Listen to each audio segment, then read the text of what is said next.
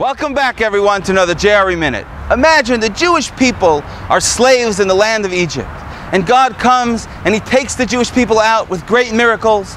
He splits the sea for the Jewish people.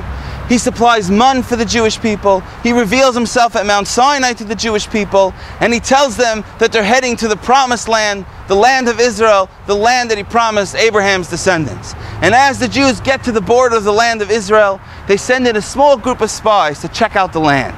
And the spies come back and they report to the Jewish people that it's not worth entering the land of Israel. How is that possible? How is it possible to convince someone to do something that they obviously don't want to do?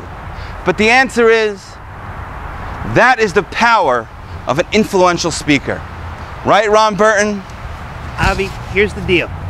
I know that there are a lot of giants across the way.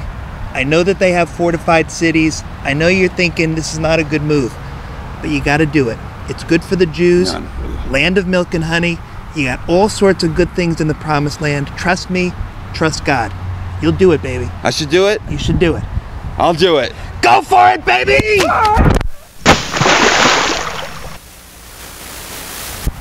And that, my friends, is why it's critically important for us Jews to have leaders who are educated, knowledgeable, and inspiring, so they can inspire in our shuls, in our schools, and in our communities.